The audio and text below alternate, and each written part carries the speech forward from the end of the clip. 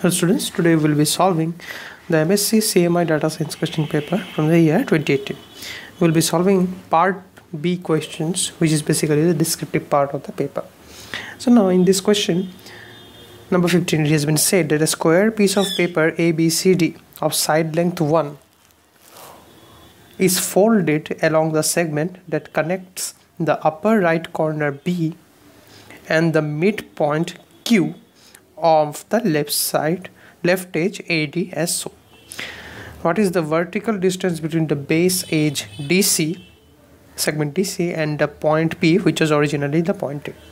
Okay, so this was a square piece of paper, and this square piece of paper was folded along BQ. So this point, which was originally at P point, which was originally at A, came down over here. Now we need to find out the vertical distance between the side DC and the point P, and side length for each of this side of this square is equal to 1. So what we'll try to do is that let us take this angle as equal to theta. Okay, now we know that AB has a side length of 1 and AQ, since Q is the midpoint of AD, this is equal to 1 by 2. This AQ is equal to 1 by 2. So therefore we have tan theta is equal to 1 by 2 by 1, which is equal to 1 by 2.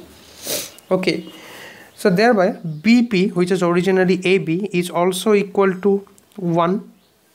Okay, and QP, which is originally AQ, this is equal to 1 by 2. Okay, so therefore if you take this angle, then tan of this angle is equal to 1 by 2 by 1, which is equal to 1 by 2. So therefore this angle also we can take as theta. Okay, so the remaining angle, this is the remaining angle over here, this can be taken as equal to 90 minus 2 theta. Okay, so this, if you take BP cos of 90 minus 2 theta, then this will give us, if we take this the intersection point over here as the point X, then we get the length BX. So therefore BX is equal to BP cos of 90 minus 2 theta, and this will be equal to BP, since we know BP is equal to 1, so this will be equal to 1, and cos of 90 minus 2 theta ultimately gives us sine of 2 theta. Okay, sine of 2 theta. Okay, so now we have been given that tan theta is equal to 1 by 2. So basically that means that sine theta by cos theta is equal to 1 by 2, and that implies that cos theta is equal to 2 sine theta. Now we know that sine square theta plus cos square theta is equal to 1. So that implies if we substitute cos theta by 2 sine theta, we get 5 sine square theta is equal to 1, and that ultimately gives us that sine theta will be equal to 1 by root 5, and that also gives us that cos theta, which is equal to 2 sine theta, is 2 by root 5. So therefore this sine 2 theta is equal to 2 sine theta cos theta, and this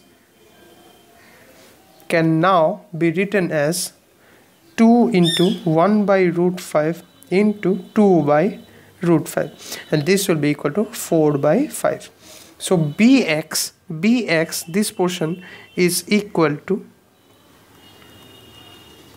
4 by 5.